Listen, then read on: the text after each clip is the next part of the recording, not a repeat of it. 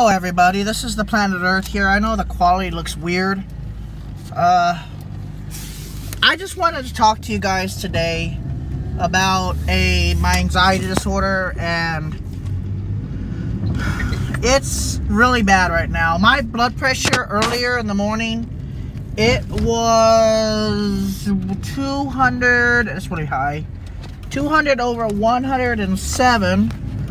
It went down after about 3 hours because I was having a full-blown panic attack, and I froze and I just cried in bed for 3 hours straight, which my first panic attack in months. I really didn't care that I was having it, but my heart rate was going so fast that I really couldn't think. I couldn't breathe.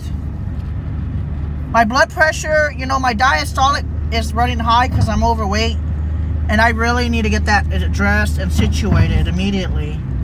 But my diastolic blood pressure was really high, more than, I mean, it was high, and my diastolic seems to run high when I'm anxious, but not when I'm calm.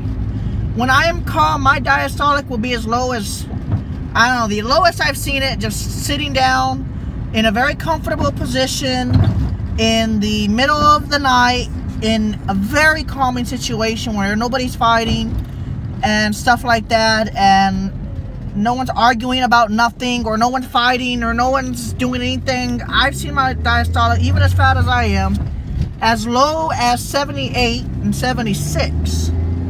But when I'm anxious, that thing runs high, and I don't really care as much as I used to about it, but it's concerning because all that extra pressure on the heart is not good for me. But at the same time, I've just been mainly laying in my bedroom for this whole time because I don't even, because of my anxiety, I have not been myself lately. I've pretty much been spaced out. I haven't been able to think lately, and that's even with, you know, minimal amounts of Ativan, and it's not the benzodiazepine anymore because I don't care about the withdrawal effects anymore. As long as I get a dosing, I guess, as long as it works, that's all I care. Because I have really, really, really bad panic attacks, and my panic attacks have been unbelievable, especially the one I had. And it's over because of what's happening to me lately, and I don't want to talk about what's happening. It's just a lot of drama that's going on, and it scares the hell out of me because it just does. And my stress level is insane. My supposed girlfriend doesn't get the picture. She doesn't just seem to get the picture and actually care about me. She says she cares about me, but she doesn't really care about me. She just doesn't care about me, or at least I don't think she does, because she's always bitching about everything, and she just, oops, I always do that to the horn. I don't know why I do that so much with the horn. You can hear it on every video. I do it at least once. She bitches about everything, and it's just hard for me to I don't know how to say it. It is just hard for me to cope. I know it sounds weird, but it's hard for me to cope. You know? It's hard for me to cope sometimes. And it's sad, but it's true. So, you know, sometimes I just cannot, I can't cope with my anxiety. I'm getting to the point where I'm not even leaving the house. Every time I have to leave the house, I'm full of terror in my body. And I never used to get that. Now I'm getting that. But it's getting so bad that I become depressed. Like, I become very depressed. And it hurts because at one point in my life, when I had all my family members, I was okay at one point in my life. At one point, it was years ago, before before it was before 2007, I was okay, if that makes any sense. But now, I live in society where mentally ill get made fun of, and I live in a society where, for some reason, my body reacts violently to everything bad that happens to me, whether it be financially, whether it not be financially, whether it be anything stupid. Anything stupid, my body reacts really violently to it. But I don't know why. And it happens every day with me. And I don't know how to cope. Because when my medicine wears off, I can't cope anymore. I won't even leave the house if I don't have my medicine. And even when I do have my medicine, I still have a hard time concentrating. I have a hard time thinking clearly. I have a hard time just anything to do with me, okay? I don't know what to say anymore. I don't know what to do anymore. All I know is that sometimes in life, when a curveball is being thrown at you, man, is a curveball being thrown at me, I get into a situation where I can't get myself out of. If that makes any sense. Hey, my vision's improving. Weird. That's weird. Kind of weird. But my vision seems to be improving. It was getting worse, now it's getting better. That's weird. Yeah, I don't see the signs anymore. Oh, yeah. Anyways, I don't know what to do anymore. I just don't know what to do. And nobody is guiding me on what to do. I don't have any help from anybody for mental comfort. And I could try doing everything. I could try exercise. It's a never-ending hellhole that with my own brain that I could cause so much severe stress that I can cause myself to have a 3-hour panic attack. And it doesn't make any sense to me, but it happens. But it doesn't make sense to me. And for some reason, my luck seems to just go bad. One thing hits me, and then another thing hits me, and then another thing hits me, but nothing good ever happens to me. I have noticed that trend. Nothing good ever actually happens to me.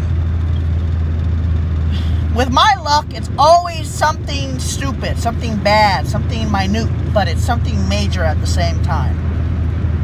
I don't understand it. It's hard to explain why all the time I go through all this bullshit. Why is it always me, is what I ask myself. And I tell myself, what did I do wrong? At what point did I turn sour? What point did I become an anxiety, bedridden person? At what point did I not get on with my life? At what point did my body determine that it would put hell on me for no reason? And then I realized my childhood was so bad, which is weird because some childhoods can be really bad and people have a good life. But for some people like me, the childhood ruined my life. I hardly have any good moments anymore. I mean, it's getting to the point where I make YouTube videos, I try to put a smile on for you guys, but it's not real. I don't like hiding my true feelings, but it's hard when you have people who use you and take advantage of your kindness, which I have somehow still, and they use you. I have so many negative thoughts all the time. So many problems with negative thinking that I have become to the point where that I don't even want to think anymore. And it's difficult to think like that. But I don't get any joy out of anything anymore. Not even women. I don't get joy out of women anymore. I used to, but not anymore. Like, I don't want to be around them. I don't need... I mean, I want to be around them, but I don't feel that I need a girlfriend, if that makes any sense. I don't feel that I want a girlfriend. Physically, I just want to be left alone and for me to hide away, you know, in a corner, away from people. But at the same time, I put on a persona where I try to be happy for people. But in the inside, I'm crying deep down because of my anxiety. Because it's every fucking day, every single day of my life. Every day, no matter if I was in California, Texas, or Ohio, every day I am filled with a puzzling, severe anxiety. I can't even go outside in my life. I can't go outside. I can't go outside and sit down for more than a couple minutes and enjoy the beautiful day. I can't. I tried. Physically, I tried a few days ago. That was when I was making my Verizon speed test videos. And I tried to sit down out there and just try to enjoy it. Then all these overwhelming thoughts came. And then I heard a big boom, which is kind of weird, but I actually heard a big boom. It was a sonic boom from an airplane. And then I heard gunfire because somebody was shooting. It was weird. It was just a weird day. And so I just went back inside and went back to bed. My medicines that I take, an antidepressant, anti-anxiety medicine, I don't know if they're working anymore. And Ativan is not going to help me with my depression. It's going to help me with my anxiety, which, thank God I even have it, because it does help with the anxiety. Let me tell you something, guys. This is the problem I have. When I was a teenager, I had such bad anxiety that I would not leave the house. I would not go with my uncle to go on little trips.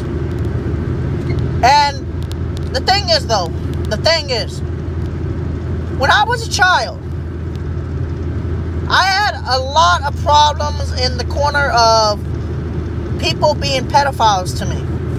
I just want to keep it at that. Let's just say a pedophile. That doesn't help me at all. Therapy doesn't help me. I try it and it makes me worse. Because it brings out all the shit I want to hide. And truthfully, I'd rather hide it. Although it's not healthy. I've had bottled up anger. Go ahead. Go ahead. If you're going to pass me, motherfucker. I've had bottled up anger to the point where I've snapped and hit objects. I've gotten to that point. I've gotten to the point where I used to be real physical with hitting shit. Now I just kind of cry. If I get angry, I'll cry.